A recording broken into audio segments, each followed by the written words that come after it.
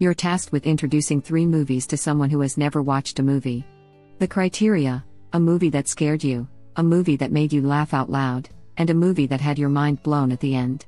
What 3 movies do you pick? Event Horizon, The Naked Gun, The Matrix, 1. Yes. Event Horizon messed with me when I saw it. Agreed, effing nightmares. I came here looking for Event Horizon. The Exorcist. Airplane. The Matrix, blown mind all the way through. You think that's glue you're sniffing? I picked the wrong week to quit sniffing glue.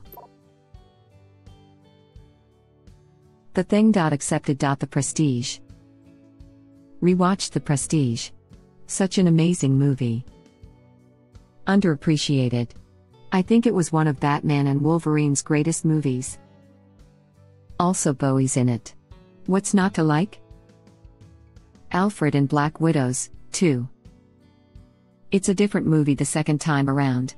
I've watched it multiple times, but by far my favorite was the second time. My favorite was somewhere between the third and 6th time, I think, when I realized that you can absolutely tell which Borden Christian Bale is playing in every effing scene. Because you're watching closely. And you know what's effed? First time I ever watched it. I could not tell. At effing all. Like I said, it was somewhere between the 3rd and 6th time for me, because I absolutely wasn't aware of it the first 2 times, and I can't narrow down when the inkling became realization became certainty. The Prestige is Christopher Nolan at his best emo. Accepted is hilarious. Jonah Hill in that mascot suit is jokes. Ask me about my whiner? President James Garfield wore the suit like a gentleman. Accepted was amazing, but the best was Adam Hirschman as Glenn. Glenn, oh, hey, guys. Bartleby, hey, what's up, Glenn? Schrader, hey, Glenn, when did you start working at the Quick and Stop? Glenn, since I got boned hard by every college I applied to. Bartleby, why? What happened? Glenn, some political crap. I got a 0 on my SATs. Schrader, you know you get 600 points just for signing your name, right? Glenn chuckles, then stops and groans. He makes that movie for me. An explosion of flavor. I'm working on some very unstable herbs. When Jonah Hill shrieks when the skeleton comes out, when they're cleaning the mental institute, I absolutely lost it. The Prestige, top of my list too. The Thing was the first movie I thought of. Hereditary, Superbad, The Sixth Sense. Good picks. Hereditary stressed me out. One of the best horror/suspense films I've ever seen. I think I stopped breathing for a few minutes during that scene. The freakiest one was her knocking on the attic door. Toni Collette's acting in that scene was just splendid. I literally held my breath so she wouldn't notice me through the movie theater screen. Super creepy. There were so many that scenes in that movie. The one with the car. That wasn't even the worst for me. The final few scenes with the mom give me the heebie-jeebies. The ceiling scene as the room slowly becomes illuminated like his eyes are adjusting to the darkness, and you spot her. Gets me every time. And when she bangs on the attic door, so scary, mother effer Jesus Lord. I was in the theater watching with this girl I was seeing, and I was afraid she was going to cut all ties with me for having made her see that movie, which scared the living crap out of her. I thought you meant the one with the dark ceiling. One of the most underrated scenes of the movie is very quick and subtle. Towards the end it shows a view of the house during the daytime, then quickly transitions to the night. When it's nighttime you can see a F-ton of the naked people all around the house and near the trees. It happens really quick, but it's effing creepy. I specifically came here to see if Sixth Sense was in anyone's list. Well done.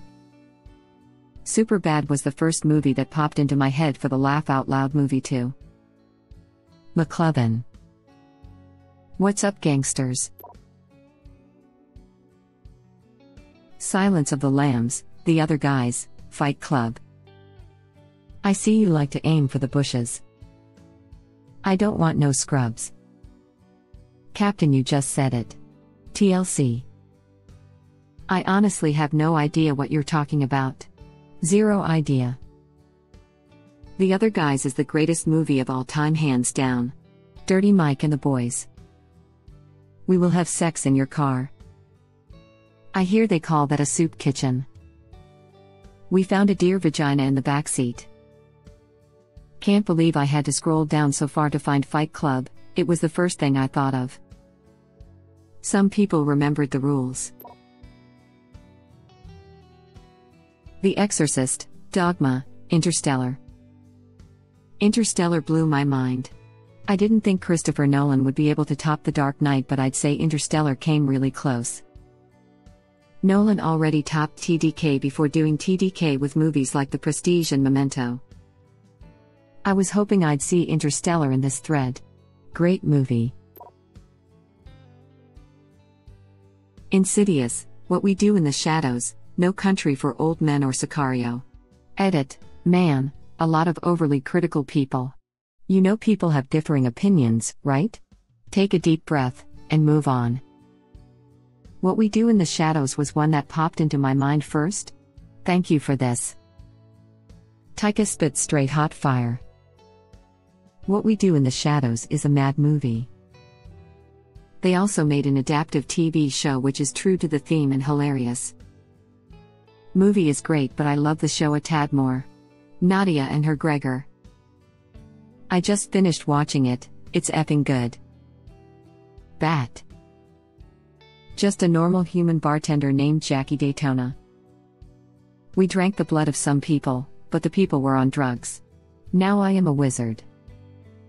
Watched Insidious when I was a kid. Been a effing pussy ever since and have never watched a scary movie again. That movie made me scared of the dark. Now I just don't understand what people like about being scared. I watched Insidious while drunk. I was too drunk to find it scary, but I knew, even while watching it in a stupor, that if I was sober, this movie would be scary as F. Why none other than Shrek 1, 2, and 3? You mean Shrek 1, 2 and Forever After? The whole trilogy. Holy.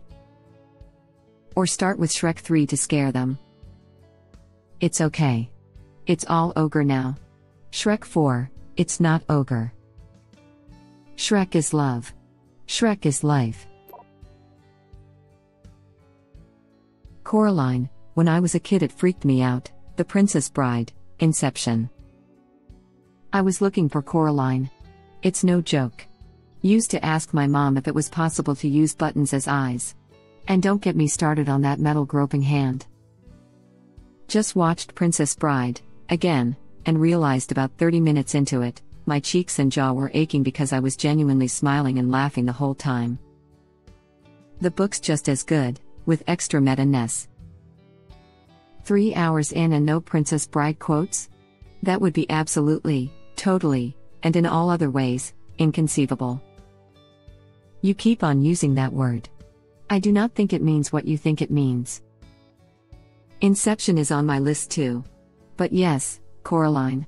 Can't believe the target audience was children, if it even was. Paranormal Activity, considering they've never seen a movie before then they would probably think this is real. Dumb and Dumber, my personal favorite comedy of all time. The Departed, not necessarily a mind-f but it has one of the best twist endings I've ever seen. Dumb and Dumber has to be one of the most quotable movies ever made. The Departed has 2 twist endings, maybe 3 depending on what you count. I was literally laughing out loud in the theater on several different scenes in Dumb and Dumber. Great choice, and this is a solid 3. Requiem for a Dream, This Is the End, The Usual Suspects. Now, the last one was spoiled for me long before I watched it, but I feel obligated to include it. Edit. People are saying that if one has never seen the other movies the actors in This Is the End star in, it wouldn't be fully appreciated. I see the point, so I choose 2 films to replace it. Casa de mi Padre if the person speaks Spanish and is familiar with Mexican westerns and Latin cultures enough to understand the comedy, and the other guys have not. Both are absolutely hilarious Will Ferrell movies. Requiem for a Dream is the greatest movie that I never want to see again. I watched This Is the End in the theater and I was scream laughing at the exorcism of Jonah Hill. Oh, am I being compelled? Oh really, Jay? Does it? Does it compel me? Requiem for a Dream. I truly believe that Requiem should be screened in schools, maybe 7th grade? Completely unedited. Yeah, there is nudity and cursing and sexual stuff and drug use, but that is the point. You want to scare the crap out of kids about drug use. Hey Jimmy, you want your infected arm cut off in crappy prison hospital? Do drugs. Hey Sally, you want to be forced to do degrading sexual stuff for money? Do drugs. It would work a whole lot better than DARE programs. Honestly, I didn't choose it, but The Usual Suspects also blew my mind at the end. Great movie. Ah crap, I totally forgot to add Requiem for a Dream to my list. Top 5. Darren Aronofsky, SP? Absolutely blew my mind with this movie. I still have the soundtrack on my Spotify. Thank you for watching. Please subscribe to be the first to know about Red Rabbit Reader's new videos. If you like our videos, please like them on YouTube and share them with your friends. We welcome your comments below. Press to start another of our videos.